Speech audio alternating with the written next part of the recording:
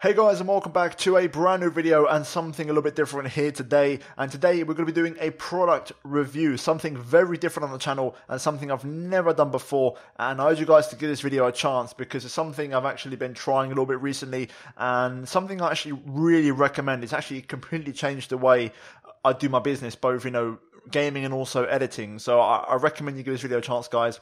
And yeah, something different on the channel here today. And like I said, my first time ever doing something like this. So hopefully you guys are excited and I'll drop a like straight off the bat. So today we're going to be reviewing a product from BenQ. And today we're going to be reviewing BenQ's EX3203R monitor. Bit of a mouthful, but we got there in the end. And yeah, it's pretty much the first kind of very decent new latest generation monitor I've ever had. The one I had before was about 7-8 years old. I bought it about 5 years ago, and even then it wasn't new, and I know it was a few years old. So for me, this was a massive step up in the right direction, and it's right here in front of my face, and it's been a game changer, an absolute revelation, and I cannot wait to talk to you guys about it because it's completely changed the way I game and also edit. And I don't mean that in any way.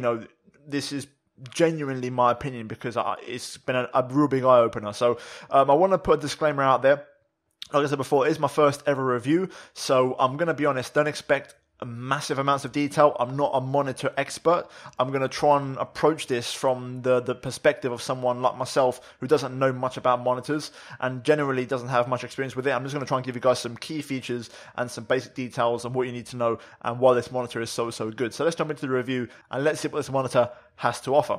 So straight away, some of the key features on the monitor. First of all, the one that stands out the most for me visually, and it's something I had to get used to, was the fact it's a 31.5 inch monitor. Before, I had a 24 inch monitor, and generally I never thought I'd go above like 27 if I ever bought a new one because I was quite happy with it. So this was quite a big size up, especially because my desk is quite small. It was actually very tight to fit it on my desk, but I got there in the end, and it was quite interesting at first, really getting used to this because the size really was something, it took me a few days to get used to, especially playing F1. I was so used to playing in a certain way before, and this completely changed it. So for me, this took a little while to get used to, but once you get used to it, it's unreal. It's a really good change, and actually it's fantastic, not just for racing, but also, Netflix and also watching YouTube videos, and editing as well is unbelievable because you get so much room, to multitask and workspace on it, which is absolutely fantastic.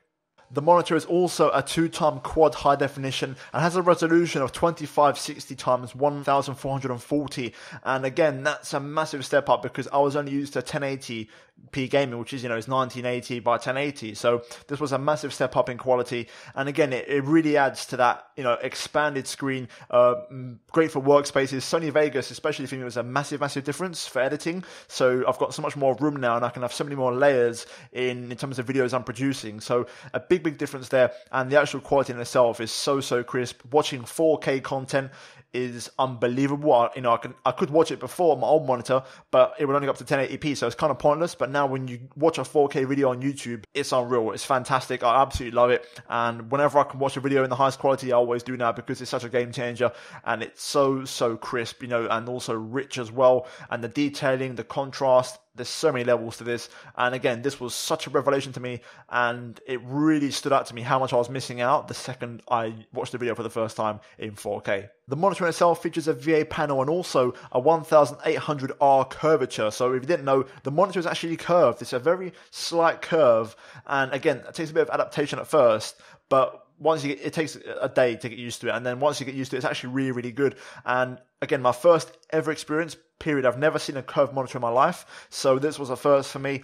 And I actually really like it. And it's really good for those kind of fast spaces on the screen when you're working, especially, again, when you're editing. It really helps because things kind of move on the screen much better. It's a lot more fluid. And also with racing as well, which is the key thing about this monitor. This monitor is fantastic for racing games, especially if you're racing in cockpit view. It adds another layer of depth to just cockpit view simulation. And you see kind of things, you almost get the effect because of the curve. You do see things in your peripheral vision a little bit better as well, which is fantastic. So really good stuff. And for gaming, and especially racing, it's a fantastic level, and the quality is great. There is no kind of major blur, and overall it's a very nice curved monitor. It also features HDR10 technology, and generally speaking, HDR is a very big feature on the latest monitors because it basically means what you see on screen is a lot closer to what you see in real life, and it does a really good job of actively adjusting images and making sure it's as crisp and as detailed, and the coloring and the shading and contrast is all as accurate as possible to real life. And this was a feature that, again, I've never experienced before with my previous monitors and didn't have it, and when I activate HDR on this one, it's absolutely insane. The difference in quality and picture, and also the depth and the richness is so cool. And HDR10 is one of the biggest features on this monitor, and in my opinion, is something that I was shocked by when I put it on. It makes such a difference, and especially I think this is a feature that I noticed, especially when I'm watching Netflix, when I've watched stuff before or films. It really adds another layer. I don't personally like it in gaming that much. I prefer using the sRGB setting. But for HDR, when you're just sitting down, watching YouTube, watching 4K content, or watching movies on Netflix, it's something that you need to have on because it just levels everything up. And for me, it makes it look absolutely fantastic. Within the HDR mode, you can actually adjust it. So if you do want to game with HDR, you can actually do it. But also there's a HDR cinema mode exclusive as well. So again, you can kind of do whatever you prefer depending on whatever activities you're doing, and you can run it. And in my opinion, it's unreal. You can notice it straight away, and it's such a recommendable feature on this monitor. The next feature is very interesting because it's something that I noticed straight away. The second I hopped on the game, I loaded up F1 2019 with the new monitor, and I hopped into time trial and I used the Ferrari, and straight away the red color, it was so vibrant. I'd never experienced anything like that before. It made me realize how poorly the previous monitor I had was actually, reflecting that. And generally all the colors are very, very vibrant. This monitor in itself, though, is fantastic with colors because it features a 90% DCI P3 coverage, just giving you maximum richness of colors, covering the majority of the monitor. And in my opinion, it's something that you will notice straight away. It doesn't matter what monitor you're using beforehand. The second you load this up and you hop into F1, especially when you see the Ferrari, the McLaren as well, it's unreal. It gives you such a different experience. And also, aside from gaming, when you're watching things now, YouTube videos or Netflix, again, that extra level of crispness with the HDR and also with the enhanced saturation, with the 90% DCI coverage, it makes for an incredible experience, and the two together work so well to really level up the experience when you're watching stuff. So, in my opinion, also a massive feature that I noticed straight away the second I turn on the monitor. Absolutely insane. The next feature is 144 Hz refresh rate and a 4 millisecond response time, which for me, I think it's been the biggest thing for me, the most blow away feature on this monitor, because with the old one I had before, the old monitor, I had so much input lag. So for example, if I turn the steering wheel, if I turn it one way, it would take about a solid second for it to happen on the screen I was looking at. And with the refresh rate and the response time combined together with this new monitor, the second I turned the wheel with it, the first corner I did, straight away, it was almost instant. Like, it was milliseconds, and it's it's much more active, much more on the pulse. It's sharp, it's quick, and for me, these two features add to that. So with the refresh rate, you get a much more smoother experience, and you'll notice that straight away. If you're scrolling, going through tabs, multitasking, working, scrolling pages, changing tabs, moving the mouse, you'll notice how smooth and how responsive it works, with the 4 millisecond response time and also the 144 Hz refresh rate, and you're going to have such a smooth and seamless experience, in my opinion. And it's something that I noticed straight away for racing games, because with racing, especially with Formula 1, it's all about those fine millisecond advantages over the competition. And this is such a big feature for me because you can feel instantly and much more quickly, if you're having the back end stepping out on you, if you're having a bit of wheel spin, you're going to go for a spin, you can feel it just that half a second earlier, just that little bit quicker, that might just make the difference for you. And in my opinion, it's been a game changer. I've actually got quicker on F1 since I've had this monitor, because once you get used to the bigger size and you kind of adapt to that, you then start to really become good with your driving, and the finesse starts to, really come in. And with the refresh rate and also the response time, it's improved my driving, and I'm actually quicker, which is fantastic. And it's also going to carry over to other titles, and I think I'm looking forward to it, with the extra crispness, the extra depth in color, and also the reduced response time, which is so important for gaming. All of this together adds to such an incredible experience, and this is why it's a fantastic monitor for racing games, period.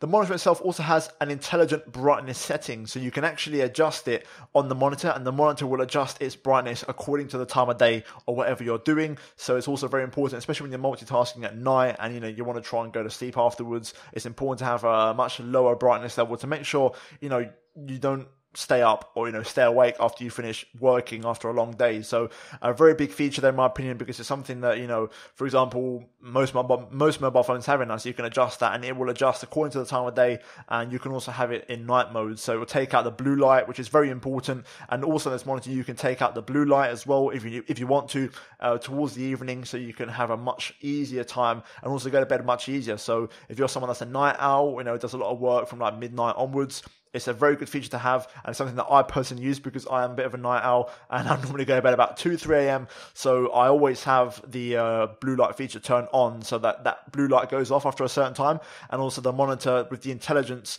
brightness setting, it also means it's a little bit darker as well in the evening when the lights are a little bit darker as well around me. So it's going to be a much easier experience, much easier on the eye, and a lot less stress, and also much more natural when it comes to switching everything off and going to bed.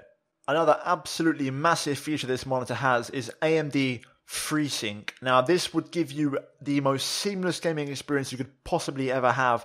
Unfortunately for me, I don't have an AMD graphics card, so I haven't been able to use it.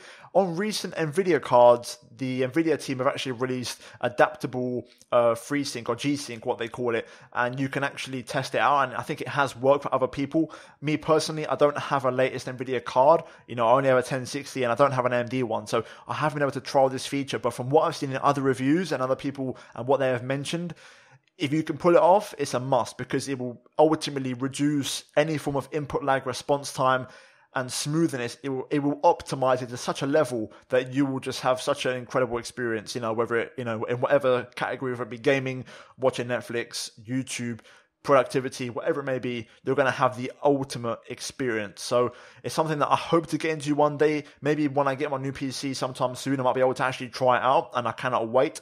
But a huge step with this monitor, guys, featuring AMD's latest FreeSync technology. And in my opinion, if you can try it out for yourselves, if you have an AMD card or you have a very new NVIDIA card with adaptable G-Sync, then by all means go try it out, guys, because apparently it's absolutely mind-blowing.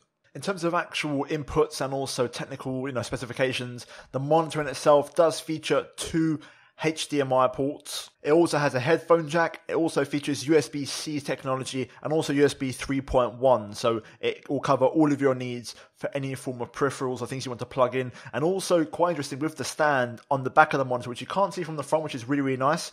It actually has a little loop, a little space on the actual stand of the base where you can feed the cables through, and it goes into the bottom of the monitor, and it's very, very seamless in my opinion, and it makes it very simple to set up. And also for wire and cable management, it's fantastic because it also comes with an inbuilt, just a bit of Velcro, which you can tie your cables together and keep everything nice, neat and tidy. In terms of the buttons, they're all underneath the bottom of the monitor on the right-hand side. And overall, the OSD and the menu is very, very simple to navigate, in my opinion. Very, very easy. Compared to the monitor I had before, it was very complex. The buttons are very nice and crisp, in my opinion. They're very easy to use. And once you get the hang of it, the menus are very simple to navigate. And overall, I think they've done a good job of making it very easy to access the settings you want to access and change the certain settings. You can go for all the HDR modes. You can also activate the brightness intelligence setting. You can also adjust from HDR to cinema mode or sRGB, which is what I run personally on F1 2019 for gaming because it's what I like the most. You can also adapt the blue light technology, like I said, at night or during the day, and then just the general settings of brightness, contrast, saturation, blue hues, green hues, the redness. You can adjust all of those settings, like on most monitors. And overall it's very, very flexible, very simple to use, and very straightforward. Also, the monitor in itself does go up and down. It doesn't swivel, but it does tilt, so you can adjust the tilt of it depending on your lighting preference and also the height of the monitor as well. So those two settings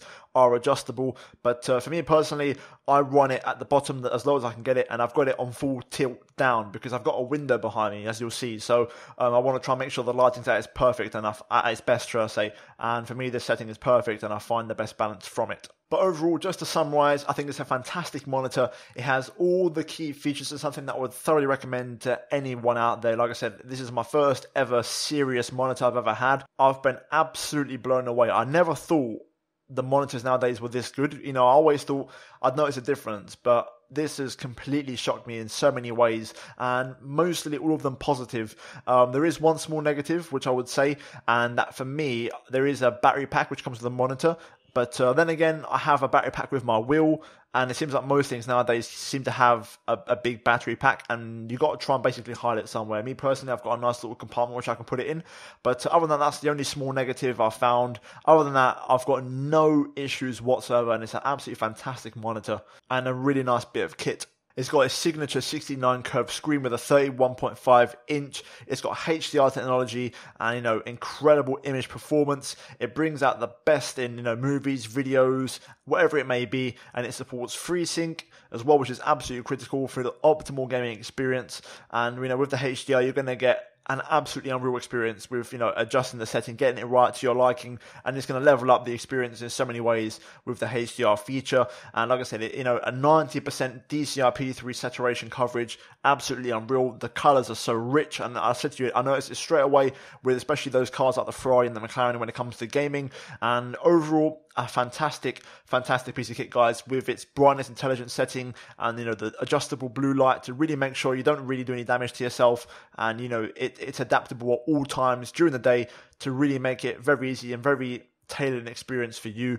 And overall, I really, really like it. But yeah, guys, hopefully you enjoyed this review. My first time doing something like this. I tried to keep it very basic, not too much in depth. And the features I mentioned, you can pretty much Google them yourself, like I did, to try and understand certain things. And I wanted to keep it very simple so you can understand the key features from an average or the casual person's perspective without going too in depth with absolutely critical details.